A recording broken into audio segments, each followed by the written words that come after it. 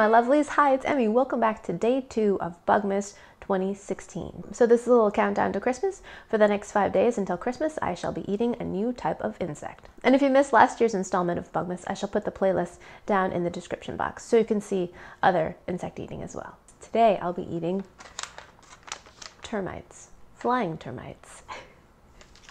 Here they are. It says no colors, no preservatives, boiled and dehydrated, not fried. And there's no MSG. Wings removed. Oh, I was hoping that they would look nice and dramatic like that, but if the wings have been removed, they won't. At any rate, termites are the wood-eating insects that attack houses and rotted wood. So let's see how they taste. Ooh, a little Ziploc bag of termites. These two smell like dried mushrooms, have kind of a musty, earthy smell to them. Not as strong as the black ants though. Not unpleasant. And let's shake them out. They're pretty small. They're about the size of a grain of rice.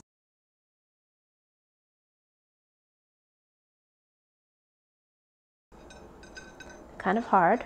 All right, let's give them a taste. Do you like moths? Mmm.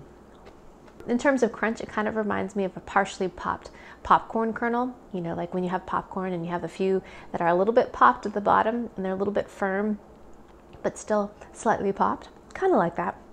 Kind of similar flavor too. Very nutty and toasted and a little bit oily as well. Although on here it says these have been boiled and dehydrated, not fried, which I'm surprised because these taste a little bit oily. It's a lighter crunch. The black ants that I had a very tough kind of exterior, while these are lighter and they don't kind of scratch while they go down.